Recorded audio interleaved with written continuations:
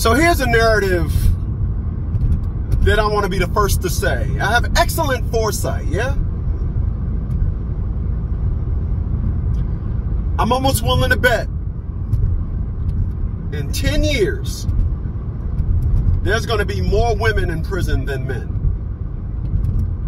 We're about to see a cataclysmic shift, paradigm shift in the housing of criminals. Women have been so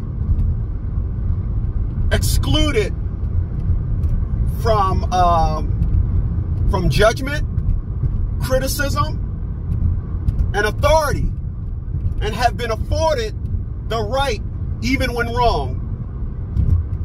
I am now looking at more videos online of women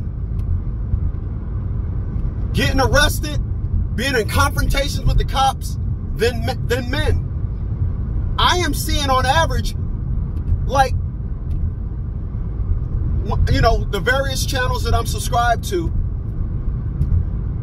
evictions.